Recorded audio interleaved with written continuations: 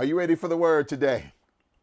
I see you ready for the word. I want you to turn with me to Mark chapter 10, and we're going to share a message on purpose. It's actually a lesson on purpose, so it won't be detailed. This is not a series.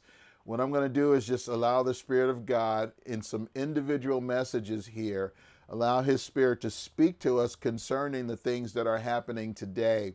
And we're going to look at a lesson on purpose, a lesson on purpose. And this is found in Mark chapter 10. Mark chapter 10. Now, it's going to be a quite lengthy read, but I think it's really worth us to look at the context of this story that we find in Scripture, this account that we find. And so we're going to look at Mark chapter 10, and we're looking at verse 35 through 45. Then James and John, the sons of Zebedee, came to him saying, "Teacher, we want you to do for us whatever we ask." And he said to them, "What do you want me to do?" They said to him, "Grant us that we might sit one on your right hand and the other on the left in your glory." But Jesus said to them, "You do not know what you ask. Are you able to drink the cup that I drink and be baptized with the baptism that I am baptized with?" They said to him, "We are able." So Jesus said to them, "You will indeed drink the cup that I drink, and with the baptism I am baptized with, you will be baptized. But to sit on my right hand and on my left is not mine to give, but it is for those for whom it is prepared." And when the 10 heard it, they became greatly displeased with James and John. But Jesus called them to himself and said to them, "You know that those who are considered rulers over the Gentiles lord it over them, and their great ones exercise authority over them. Yet it shall not be so among you. But whoever desires to be great among you shall be your servant. And whoever desires to be first shall be slave of all. For even the Son of Man did not come to be served, but to serve and to give his life a ransom for many." Let's pray. Father God, we thank you for your word. Now move by your Spirit as we allow your word to penetrate and permeate our hearts. Speak to us in places, Lord, that we need to hear. Let us not only be hearers of the word, but doers as well. Lord, we honor you in Jesus' name. Amen. Amen. I want to just share a word, a lesson on purpose, a lesson on purpose. And according to the Christian Research Institute, they surveyed 1,000 church attenders, and they asked the question, why does the church exist? 89% of the people polled said the church's purpose was to take care of my family and my spiritual needs. Only 11% said the purpose of the church is to win the world for Jesus Christ. Now, although it does not speak for all Christianity, many American Christians are motivated by self-interest. What's in it for me? What can I get? I remember back in the day when I started walking with the Lord, I would hear testimonies of a few people, and there was a common testimony that they were like drug dealers or toe up from the flow up, as they say. They were really, they had things that their lifestyle was a lifestyle that was just utterly in shambles, and then God saved them. And one of the things that they would say is, "And he restored everything that I had." And they begin to talk about material things that you can gain if you give your life to Jesus. He will get you that house, or he will set your family straight. And that was a common testimony among many different people that I heard. Oftentimes people are motivated by what they can get even when they come to Christianity. Some people I know, they would go to church to find a spouse, to find a partner. They say that's the place you go. If you want to find a man, or if you want to find a woman, go to church. And some people even go to church to find their spouse. How can I make a name for myself, some people say, and how can I profit from this? And I'll tell you, that perspective is a perspective that has existed in Western Christianity for quite some time. It's as if, there's things that I want. There are things that God can do for me and Christ can do for me, and how he can use me and what in my ministry and my church and this. And so some preachers actually preach purpose, but they preach purpose telling people that God wants you to be successful. God wants you to have your heart's desire. And they'll quote scriptures, Psalm 37, delight yourself in the Lord, and he will give you the desires of your heart. Well, if you really understand that passage of scripture, what he's saying is when God is your focus, hallelujah, when you delight yourself in the Lord, when his way is your way, when his will is your will, when you've fully committed yourself to his plan and purpose for your life, when you delight yourself in him, he gives you the desires of your heart. Now, what's interesting about that is as you are so focused on God and so intertwined with him in an intimate relationship, he begins to place those desires in your heart. You begin to desire things that before him you would never desire. You begin to desire, so-and-so really needs help. This person really needs peace. I could see them going through really a difficult time. You begin to see couples that need the Lord. You begin to see single folks that really need to know how to walk with God. You begin to see things from his perspective, and those are the desires, some of the desires that he puts in your heart, and then he fulfills those desires. So delight yourself in the Lord, and he will give you the desires, meaning he put those desires in your heart because you're so focused on him, and then he brings the desires to pass. Hallelujah. Oh, I want you to get that today. See, many people see it as material gain when you come to Christ. In fact, the Apostle Peter even said that in the last days, there will be false prophets. They will come and they will preach that godliness is gain. In other words, you're godly and he's going to give you this and this and this and this. And boy, don't we hear that message still today? Don't we hear that message coming from some folks? You come to God and he's going to bless you. You're going to be blessed going out and blessed coming in. And see, they'll use scripture. They'll share the scripture, but they'll share the scripture to their own desire.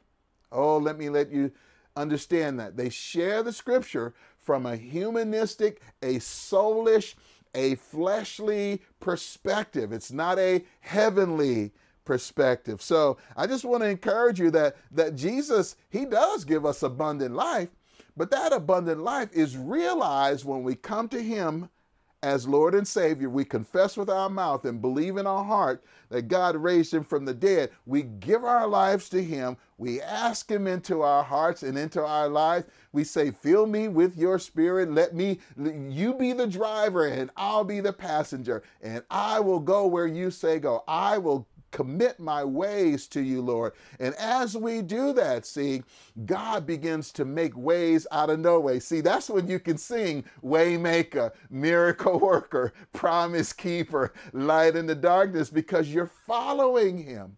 You're giving yourself to him. You're encouraged by him. You're seeing things from his perspective. So yes, Jesus came that we might have life and life more abundantly. But don't associate the abundant life with an abundance of things.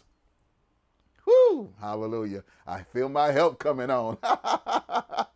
Don't associate the abundant life with things, with trinkets, with status in society, with abilities. I mean, there's many things that many of us can do, but see, when we associate the abundant life with things, with trinkets, with people, with status, with education, with pedigree, with background, then we are missing the purpose. And therefore, oftentimes what we're doing is we're looking at it from a consumer perspective. We're looking at it from a perspective of what can God do for me? You know, I remember Janet Jackson had a song called What Have You Done For Me Lately? And some people approach Christianity from that perspective. What can God do for me? I have a need, I'm going to God. I have a need, I'm going to God. And some people's prayer life consists of petitions. Lord, I need, give me this, give me that. Oh, Lord, help me with this and help me with that. And it's okay. Let me just say that it's okay to bring those issues to God. But I want to encourage you to bring that hallelujah to the Lord. Oh, I praise your name. Oh, you are worthy. This is the day that the Lord has made. I will rejoice and be glad in it. See, bring everything to God, not just your petitions. Because God is not the cosmic Santa Claus, right? And he's definitely not the man upstairs. I still hear that from time to time. He is not the man upstairs that wants to grant you all of your wishes. No. Now, if you start there, fine. Start from that premise, but dig into the word and get some good discipleship so you can learn who he is. If you start there, that's okay. It's all right to start from wherever you can, but you want to begin to get into the word and to be discipled by a good Bible-believing, Bible-teaching pastor and a good Bible-believing, Bible-teaching church. Like Impact, by the way, hint, hint, I'm just saying. But anyway, you want to get in there and you want to learn who God is, so that you may have come from a false premise, but you end up knowing the truth. And you know what the Bible says about the truth? The Bible says you will know the truth, and the truth will make you free. And a good Bible-believing, Bible-teaching church is led by the Holy Spirit. And the Bible also tells us where the Spirit of the Lord is, there is liberty, there is freedom. Hallelujah. So I want to encourage you to not look at it as a self-consumption relationship with God. It's not a transactional relationship. I do this, so God does that. God does that, so I do this. No, it's a relationship. Hallelujah. In an article by Paul Tripp, he's a writer for the Gospel Coalition, which is a fellowship of evangelical churches deeply committed to renewing faith in the gospel of Christ, right?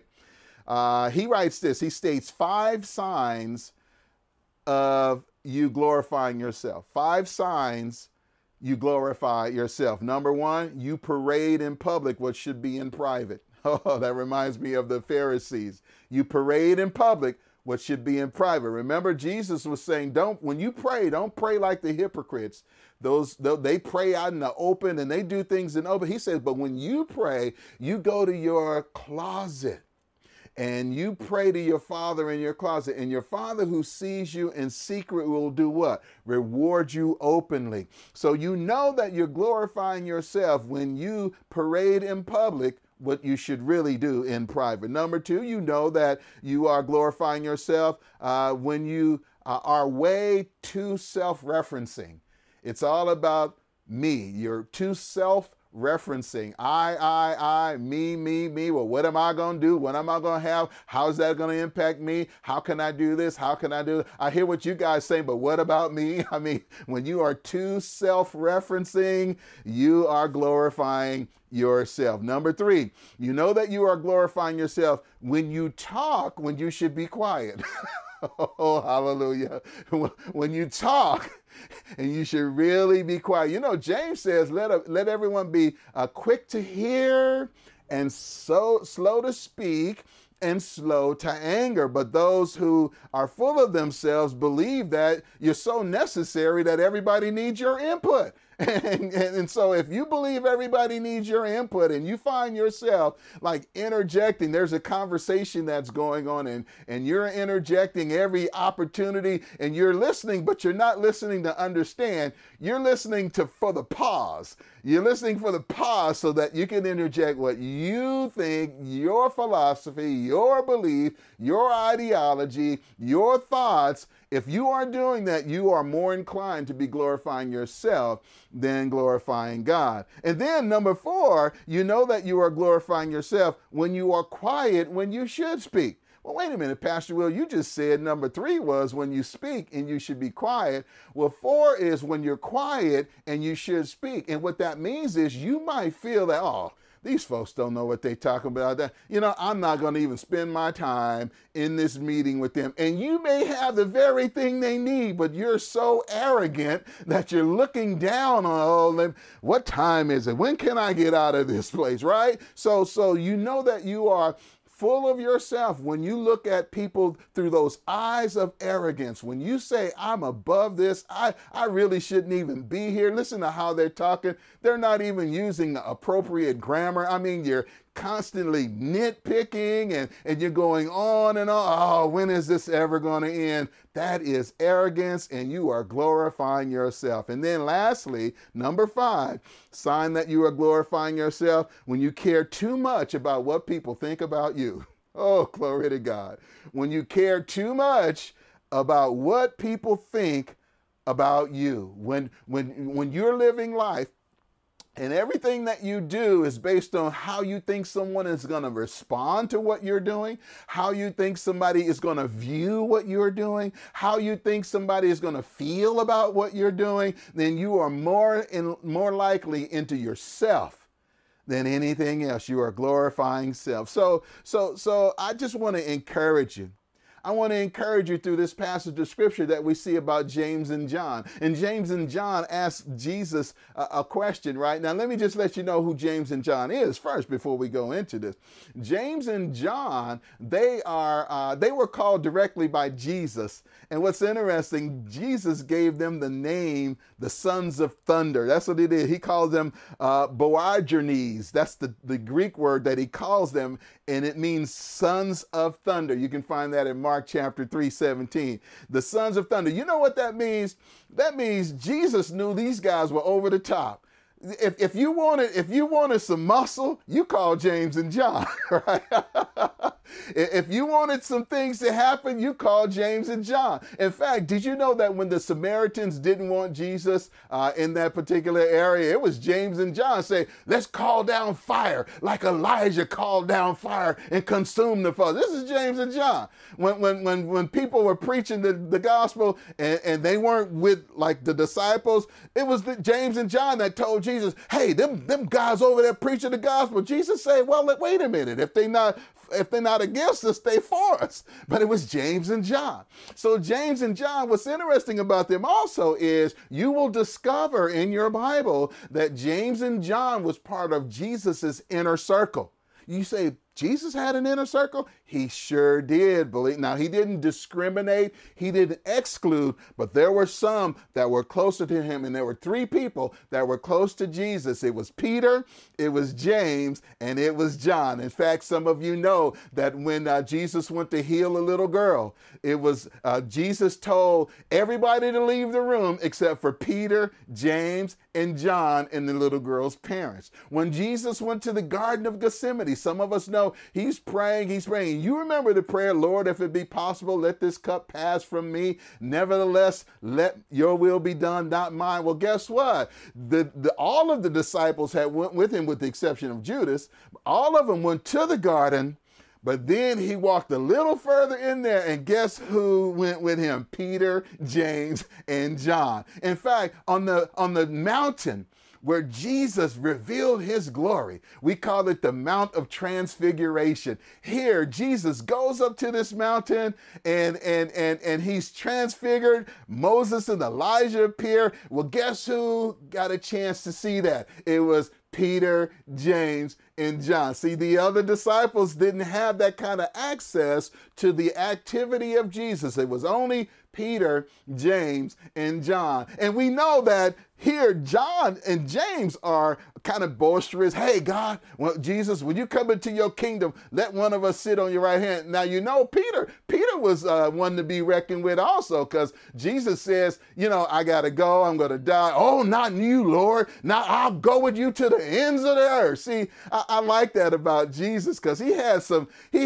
really outgoing guys around him in his inner circle. Peter, James, and John. So what we discover about this is James and John, they are leveraging their relationship with Jesus. Hallelujah. Notice that. They know they're in the inner circle. They are leveraging their relationship. Hey, Jesus, Grant us that we may sit one on your right hand and one on your left when you get in your glory, because we kind of hanging out with you anyway. We're real close to you anyway. So let's go ahead and make this official that I would be on the right and my brother would be on the left.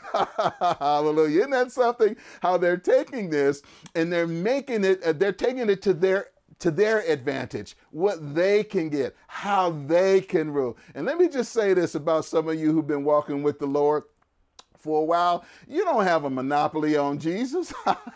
You don't have a monopoly on God. God saved you so that you would share the gospel with other people, not for you to look down on, oh yeah, I remember when I was there. Yeah, you're going to grow. You're going to grow. Oh yeah, I remember that. No, that should not be our attitude, ladies and gentlemen. We should have attitudes of gratitude, but we should also have attitudes that are looking to assist God and assist those weaker brethren and sisters. Those are the ones who are maybe new to the faith, and maybe they're growing in their relationship to God. Remember, Paul even told us in Romans chapter 14, he says, when you with a weaker brother, don't do things that could cause that person to stumble. Some people believe you could eat meat and some people believe you can't. And so you being the more spiritual one, you do what's necessary to nurture the younger one. See, God never tells us to look down our nose, because I've been there. Oh yeah, I've been saved 50 years. I've been saved 30 years. I remember hearing that years ago. Let me just a little side note. I remember hearing, people would testify, and I went to a church, they'd have testimony service. And so people would testify, yeah, I've been walking with the Lord 20 years, 15 years. I'm saying, man, that's a long time, because I was just new to the faith, right? I'm 1 year, 2 year, 3 year. I remember when I hit 5 years, I say, oh man, I've been walking with you for a while. Now I look back, I've been pastoring for 23 years, been walking with the Lord for 30, almost 32 years, almost 34 years. And I'm saying, wow, God, you are so great. You're so worthy of praise. But let me say this. You could be walking with God for years and years and be as carnal as you don't know. Because you've been walking with him doesn't mean that you're dedicated to him. Doesn't mean that you're allowing him access in your life. And so here, James and John, they try to leverage their relationship with Jesus. Now, the problem isn't the question specifically. The problem is not that they want to rule the kingdom with Jesus. The problem is they are driven by self-interest. See, they're driven by what they can get out of it, how they can rule over others. One commentator says it this way: the verb ask that they share in that scripture is in the direct middle voice, which represents the person acting in the verb as acting in his own interest. It was the self-seeking which inspired the request and was its deepest condemnation, to which the Lord pointed. Here, it's okay to rule and reign. In fact, did you know that you and I will rule and reign with Christ? That's what the Bible tells us. But see, what they were saying is, hey, let me be on your right hand and my brother on your left. Let's do this thing together, Jesus. We kind of walking together anyway down here. So let's do this together. I'm kind of looking into it from a human perspective. I'm not saying this is what the Bible says, but I am saying this. It's possible that they were saying, yeah, I want some folks that report to me, and my brother can have some folks, and we can run this, Jesus. We can establish the hierarchy. We can establish the kingdom. And see what they were saying. They were thinking, and all of the Jews thought that Jesus's kingdom would come in the flesh at that time. They believed that they were going to restore Jerusalem to its glory, and Jesus would be the King of Kings. For those who believed he was the Messiah, they know that the scripture spoke of the Messiah coming and reestablishing the kingdom. And so if they're believing that Jesus is the Messiah, they're believing that the kingdom is going to be established now because the Messiah is here. This is why it was so difficult for them to receive the fact that Jesus was going to die, because they're saying, no, not you, Lord. You're the Messiah. You're coming to establish your kingdom. So James and John, they are driven by self-interest. They're driven by personal interest. And I mentioned before that there are people within the church, if you will, or that's not in the church but think they are, being driven by personal interests. It's not about Jesus being the Messiah. It's not about God having a wonderful plan for our lives. It's more about, what can I get out of this relationship with God? And for many people, it's how can I determine what this relationship should look like? They will serve God. You hear it. Well, I know I should be in church, but I'm going fishing today. After all, God is out there and he created the sea, and he created the forest, and God is out there, and I can worship God under the tree. See, they have their philosophy, they have their own theology, and they're saying, you know what, I can determine how my relationship with God should be. I'm pretty capable of doing that. I know that he loves me. I know that there's some things that I do that's not quite right, but when I get it together, it'll be okay, because he knows my heart. Oh, I know that you've probably heard that. He knows my heart. A lot of people say he knows my heart as a means of not having victory in their life, and they're saying, okay, he knows my heart. He knows that I really mean well. I just ain't doing well. He knows my heart. And let me just say this. There's some that preach from that perspective. They preach from that perspective. That becomes their theology. And when your theology is more self-centered than it is Christ-centered, then it's off. It's wrong. It doesn't mean that you're going to hell if you are a believer. It just means that your theology is more so to glorify yourself than it is to glorify God. And God desires to always get the glory. The Apostle Paul said it this way: if you glory in the Lord, and let everything that we do glorify God. So I just want to put to bed the myth, if you will, that when you come to Christ, he will give you all the things that you've been desiring before you came to him. He will make you prosperous. He will grant your heart's desire. He will use you and give you ministry. He will use you and give you ministry. Listen to what I'm saying. But that's not the reason to come to Christ. You come to Christ because you lost. Hallelujah. Because you are a sinner that needs salvation. Hallelujah. I'm not coming to Jesus because I want a ministry. It reminds me of when I was a musician back in the day. And I remember that I would play in secular bands because I wasn't walking with the Lord then. But I'm so thankful for my mother. She said, you're not going to play in any clubs until you're an adult. So all of my teenage years, some of my friends played in clubs. I had to play for the high school dance and, for those kinds of things, which I did, and I enjoyed it. But I'm so thankful that my mom set those boundaries for me so that I wouldn't get entangled in that life prematurely. But I remember once I began to grow as a musician and I became an adult and I would play, I was doing both studio work and band work, and I was in bands. And I would see, you get a chance to see musicians, and, sometimes they're in the band with you, sometimes not, and you just are part of the community of musicians. And so here I am. I'm a drummer in one band, and then I'm a bass player in another band, and I'm just enjoying this. So I'm meeting lots of musicians. And I remember I saw a friend of mine. His name was John, which wasn't his name, but I'm going to say John here just in case he's either looking or somebody knows him, right? So I saw John. I said, hey, John, how you doing, man? Now, John and I played in some bands, and we sang some songs that were like very, very questionable because I wasn't walking with the Lord then. So here I see John. Hey, John, how you been, man? Oh, yeah, I'm good, man. I say, so who are you playing with? And he said, well, I was really trying to make it in some bands, and it just didn't pan out. So I decided to play in a gospel quartet. I said, you playing in the gospel quartet? He said, yeah, man, I'm playing. We going from church to church to church to church. And I said, well, did you get saved? He said, oh, no, man, I'm just playing.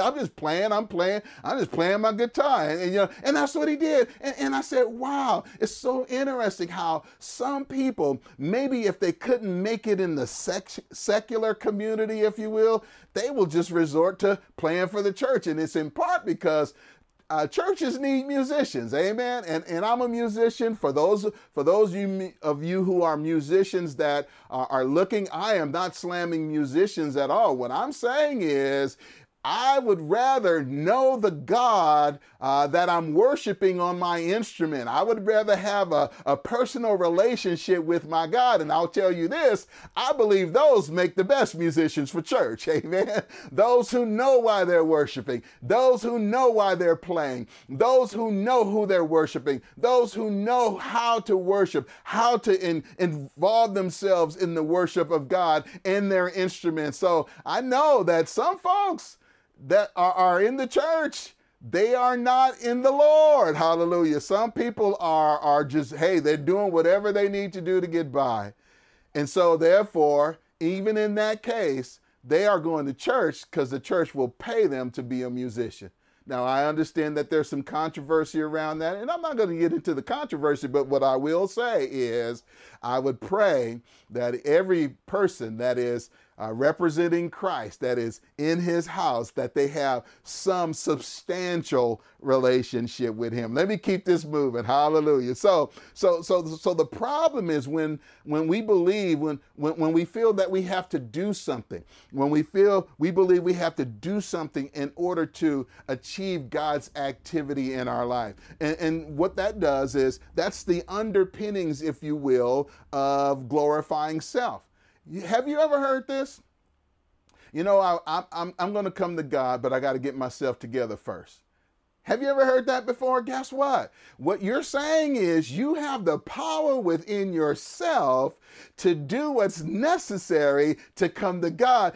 God says Jesus is the way, the truth, and the life. No one comes to the Father but by me. But you're saying, well, let me get everything in order. Let me get everything right. Then I'll come to God. No, you can't get it right. If you could get it right, you wouldn't be wrong.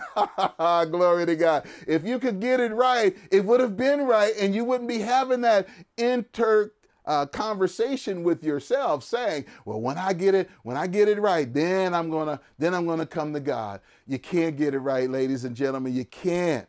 See this, if you believe that, when the Holy Spirit does open your heart and soften your heart and woo you into relationship with him, then when you get saved, you will say, well, you know what? It was me who came to God.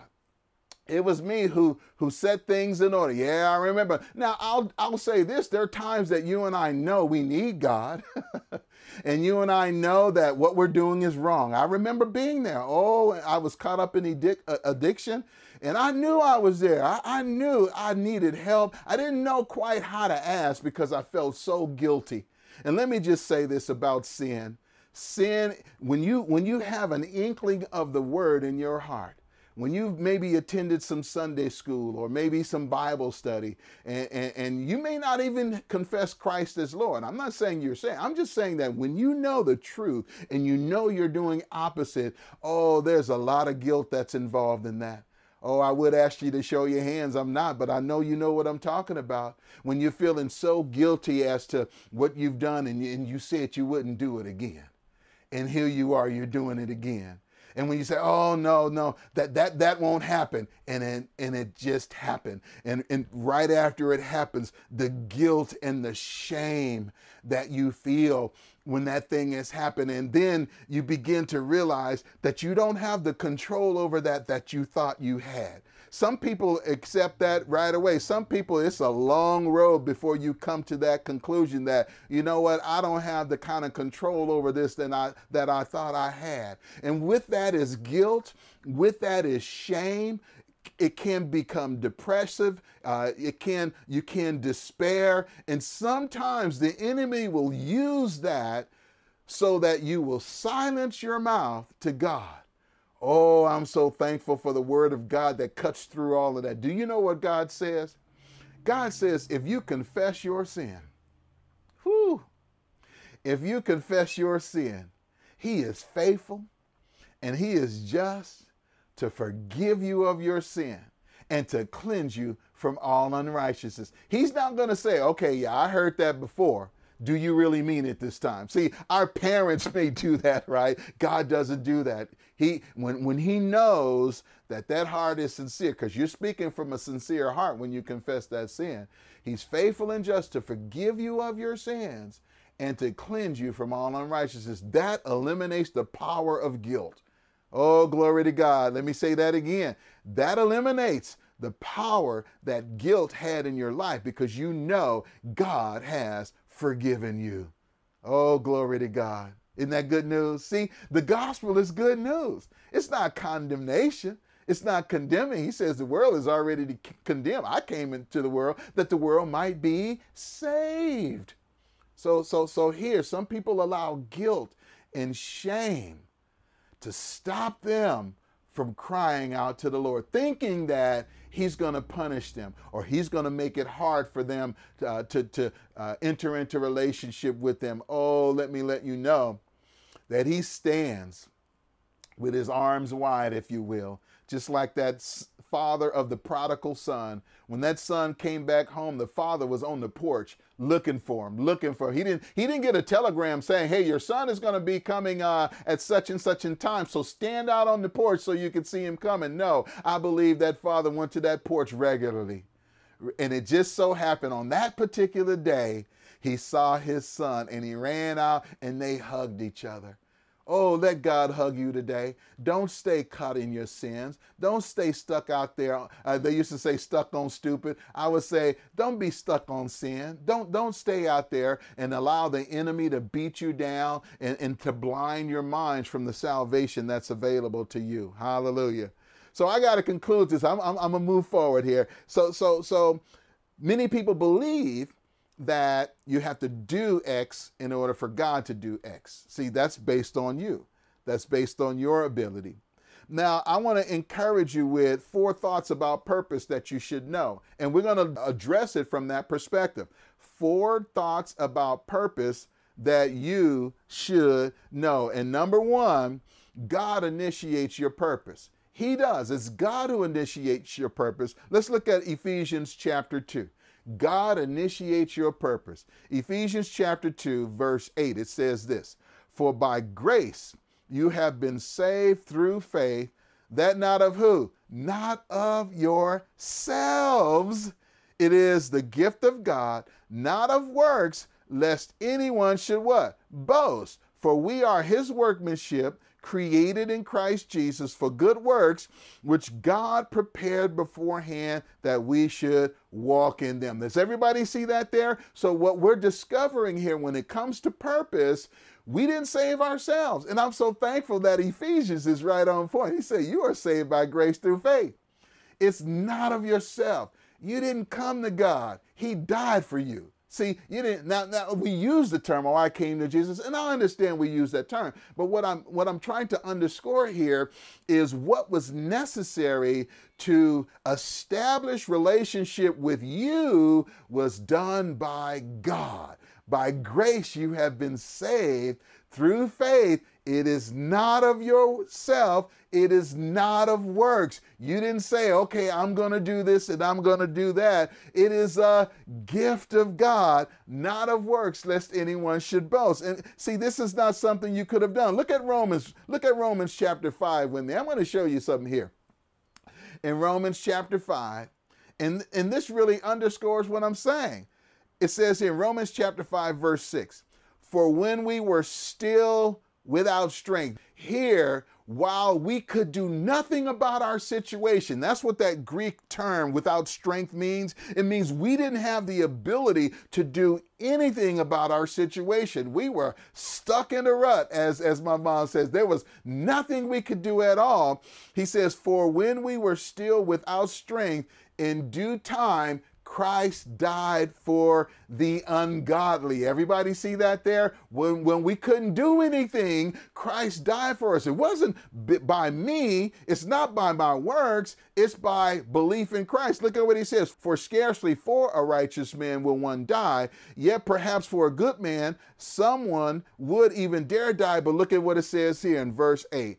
But God demonstrates his own love toward us, that while we were what? Still sinners, Christ died for us. Oh, hallelujah. Hallelujah. I hope you got that today. I hope you got that in your spirit. See, it wasn't anything you could do. You couldn't do what was necessary to establish that relationship with God. So therefore, God did it for you. While you were yet sinners, Christ died for you. Oh, I hope that relieves you from the pressures of feeling you have to do something to be accepted by God. Now, there is something that you do. There is a work that's done, but the work is called believe. God so loved the world that he gave his only begotten son, that whoever what? Believes in him should not perish, but have everlasting life. Jesus told his disciples that the work that the Father wants you to do is to believe that he sent the Son. So our work, if you will, is to believe. That's it. That's it. And guess what? There's no work that you do after that to maintain your salvation. You can't continue, as Paul says, you can't start a work in the spirit and only to continue that work in the flesh or by human means. You can't. However, when you do accept Jesus Christ as your Lord and Savior and you're following God, he will work in you. In fact, let me move to point 2. So point number 1, God initiates your purpose. Point number 2 about purpose that you want to know, God works to fulfill his purpose in you. See, that's what he does. He works to fulfill his purpose in you. Look at Philippians chapter 2, and we're going to look at verse 13. For it is God who does what? Who works in you. Everybody see that there? When we come to Christ, we are filled with this Holy Spirit. We receive the Holy Spirit of promise.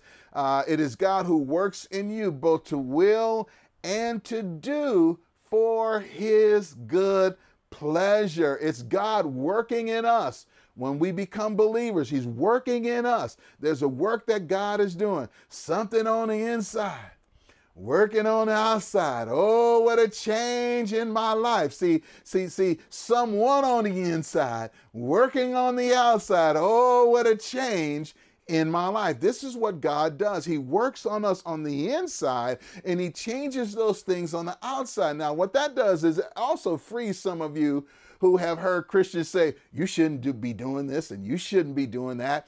And why are you talking like this? And why are you wearing that? And why are you looking at this? And why are you listening to that? Those things are important, but the more important issue is, who are you serving? If you have God on the inside and you're intimately engaged in relationship with him through prayer and through worship and through reading your word, reading your Bible, then guess what? He works on the inside and he begins to change what you watch. He begins to change how you speak. He begins to change what you listen to. He begins to change what you wear. He begins to change things in your life that you couldn't change. In fact, you didn't even believe most of that was problematic.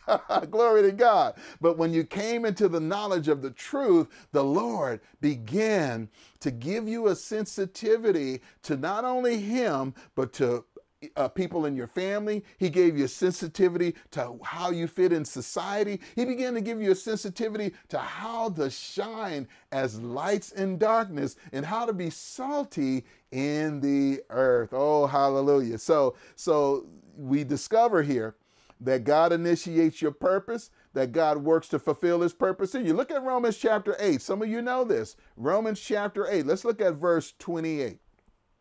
And we know that all things work together for good to those who what? Who love God, to those who are called according to his purpose. And if you're called according to his purpose, that means you're aligning yourself with our God. You're saying, okay, God, your will is what's most important. My will doesn't even matter. It's your will. It's your way. It's your thought. I desire to have more of you in my life. And when that occurs, guess what? We are fulfilling his purpose. He positions us to fulfill his purpose. Number three, the third thing that I want you to understand about purpose is your purpose includes serving others. It does. Now we're going to go back to our main passage of scripture in Mark, and look at what it says here in Mark chapter 10, verse 42. But Jesus called James and John to himself and said, you know that those who are considered rulers over the Gentiles lord it over them, and their great ones exercise authority over them. Yet it shall not be so among you. See, he's saying your concept of what you're asking it's the wrong concept, and you're asking with the wrong heart. It shouldn't be among you. But look at what he says. He says it shouldn't be among you, but whoever desires to become great among you shall be your servant, and whoever of you desires to be first shall be slaves of all. Everybody see that there? Oh, I'm so thankful for Jesus's reply to James and John, who let us be on your right hand, on the left. He said, you know what you're asking for, you're asking from the perspective of unbelievers. In other words, this is how unbelievers engage. And you're asking from that perspective so that you can have authority over people and you can lord that authority over people. But that's not how the kingdom works. Oh, hallelujah.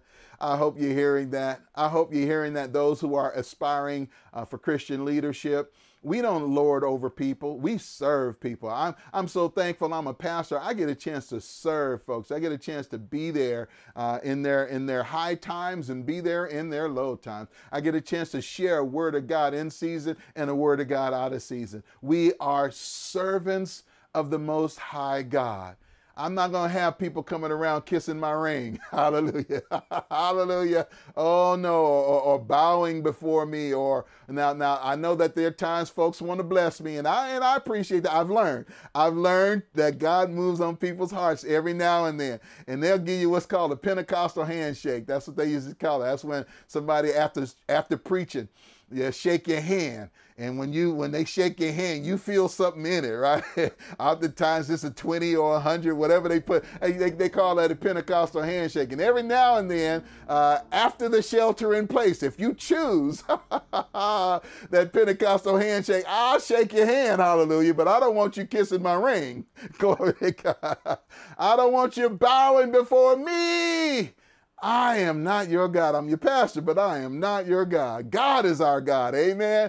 And God is the one that we give our allegiance to. God is the one who we worship. God is the one that remains on the throne of our hearts and on the throne of our minds. And we should never exalt men above God. Oh, hallelujah. I got to dance on that one.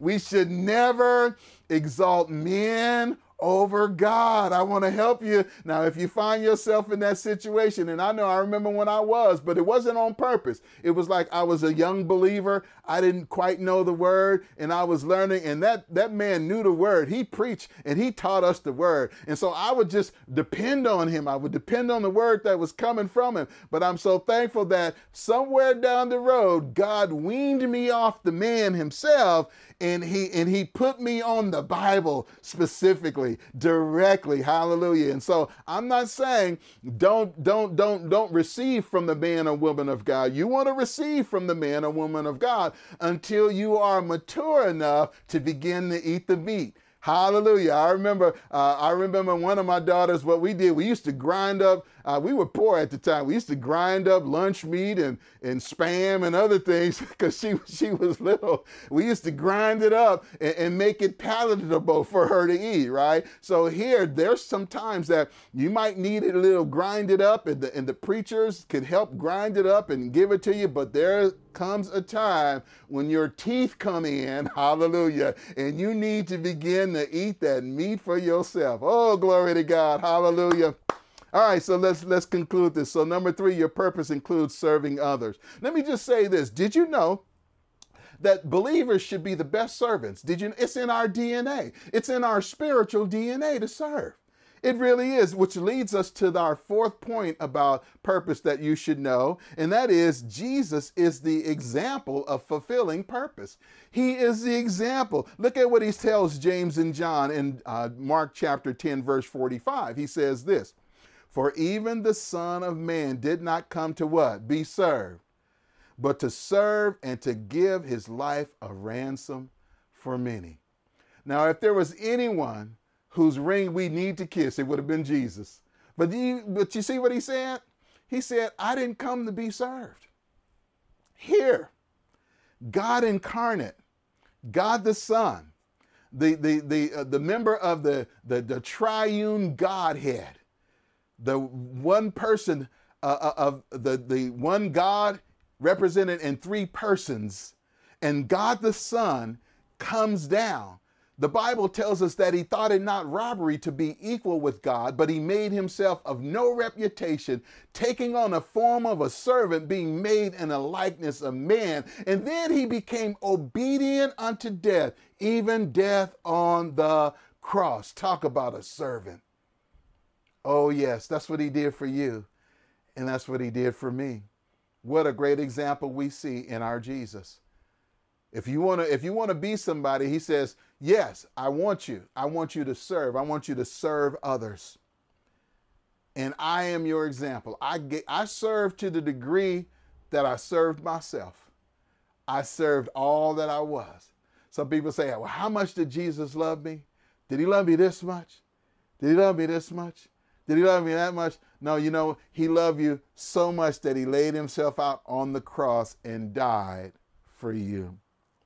So my challenge to you at this particular time is, who are you serving? You can't serve two masters. You can't. We discovered that in our giving video today. You can't serve two masters. Can't serve God and money, but you also can't serve God and serve self. And I want to encourage you today, if you find yourself fitting more in that self category as you were listening to this message, God doesn't condemn you. He wants you to hear these kind of messages so that you can make decisions to serve him rather than self. So that you can move forward with him rather than tradition, or rather than thoughts, or rather than history, or rather than perspectives, family perspectives. He wants you to move forward with him. Where are you serving others? Let's say, oh yeah, I know Jesus, Pastor Will. I have a relationship with him. Where are you serving others? Some people say this shelter in place hinders our ability to serve. In many ways it does, but guess what? There are telephones, there's Zoom rooms, there's technology. You may serve by encouraging people during this time, by getting the church phone directory and just calling and saying, hey, you know what? I just want to say God loves you and I love you. And there's nothing you can do about it. Click. No, I'm not saying just hang up. But you look at that. You may just call on or you may join us on the 12 o'clock prayer. You say, well, Pastor Will, I don't pray too well. That's okay. You don't even have to pray. Mother Yancy be leading us and she be praying. She in her prayer closet praying. So God is listening. She's in her prayer closet and I'm praying and we're praying. And if you don't want to pray, it's okay to not pray, but you can be amongst us praying. And you can, where two or three are gathered together in his name, he's in the midst. So I want to see there's some ways that you may be able to serve. God is actually expanding this technology ministry. He really is. And we have some things on the horizon that you guys will see here as soon as God releases it. But guess what? We even need some more folks that are technologically savvy. If you have a computer and you have home internet, we need you. We want to allow you to serve in this technological way so that we can continue not only this, but providing other ministries via Zoom and Facebook and that. So don't let this shelter in place stop you. And let me just say this for those of you who may not be members of Impact Church, but you've been participating in our service regularly. Hey, we need you too. It's not about being a member. It's about being used by God. We can work out that membership stuff later on. Now let me just qualify that by saying, now if you're a member of a church, then you need to seek ways to be actively engaged in your church. So I'm not trying to say just come on here, but if you're not a member of a church, you say, hey, Pastor Will, I'm not a member of a church, but I've been really enjoying your Facebook sermons or your Facebook page, your church's page, and I'm not quite sure if I want to join. That's totally fine. You don't have to join in order to engage with us. Just get busy for the Lord. That's all I'll say. Just get busy for the Lord. Let the Lord do what he wants to do in you. In fact, I'm going to do it this way.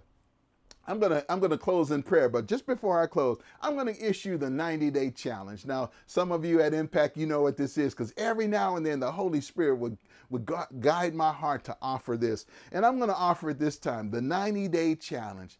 That is the 90-day challenge to trust God and watch what God will do in your life for at least 90 days. And so that 90 days challenge is like, okay, just attend worship service with us right here online for 90 days. Attend worship service and watch what God does for you.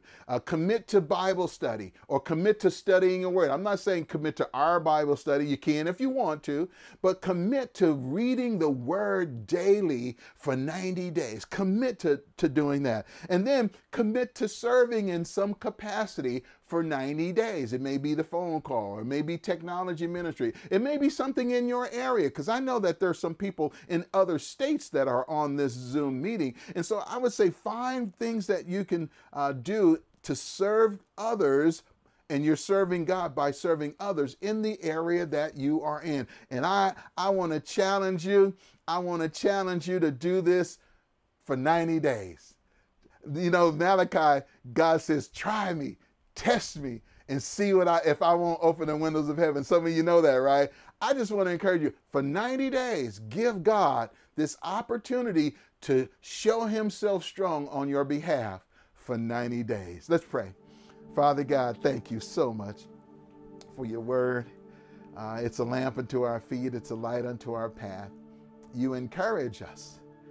You give us what's necessary, Lord, to grow in deeper relationship with you. And I thank you for your word that you've shared with us today that keeps us away from self-interests and keeps us focused on your purpose for us, your desire for us, your will for us. And that's what we want, Lord. We don't want our will. We don't want our desires. We want your will, Lord.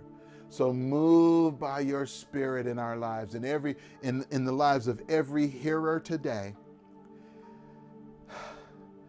that we would receive what you have said, and that we would operate accordingly, that we would trust you, that we would not be motivated by guilt and fear and shame, that it's addressed by the cross. We understand today, Lord, that was addressed by the cross. No longer will we be victim of guilt or shame, but now we will be victors by grace. We will be victors in mercy. Thank you, Lord, for doing what you've done.